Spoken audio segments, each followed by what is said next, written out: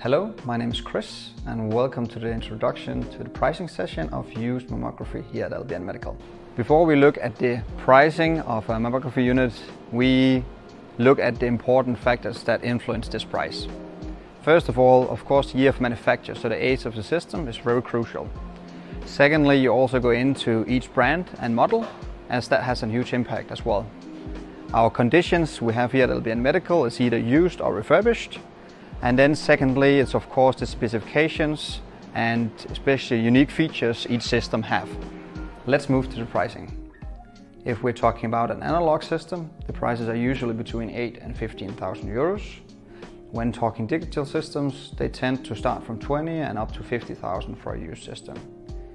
A tomosynthesis system would be around plus 50 and onwards, depending on, again, the age of condition as we talked about before.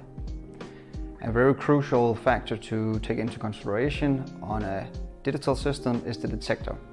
It has a huge impact on price as it tends to be very expensive and will also be reflected in the price of the system itself. You should also consider what accessories you might need with the system. It could, for instance, be a workstation or printer, which will add extra cost. The brand of either the printer or workstation doesn't matter as long as DICOM ready, so it works on your network in your hospital or clinic.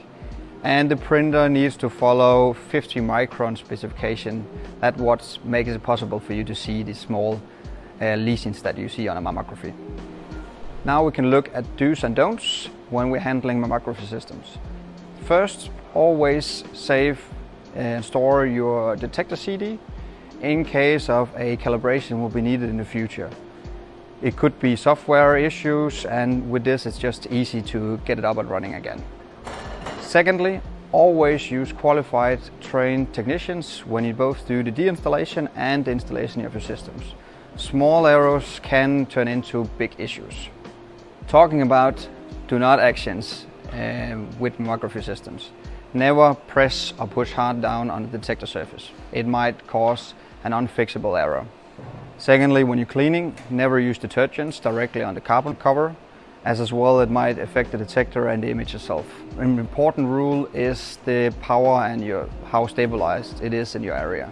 If you have unstable power, do not use the mammography systems. This is some very general examples of what not to do, and it's different from model and brand. So please always go in and see what recommendations there is on each specific model. We hope you found the information useful. If you need any further details or information, feel free to contact us in email or visit our website. If you like this video, hit the like button and please subscribe to our channel. Thank you so much for your time.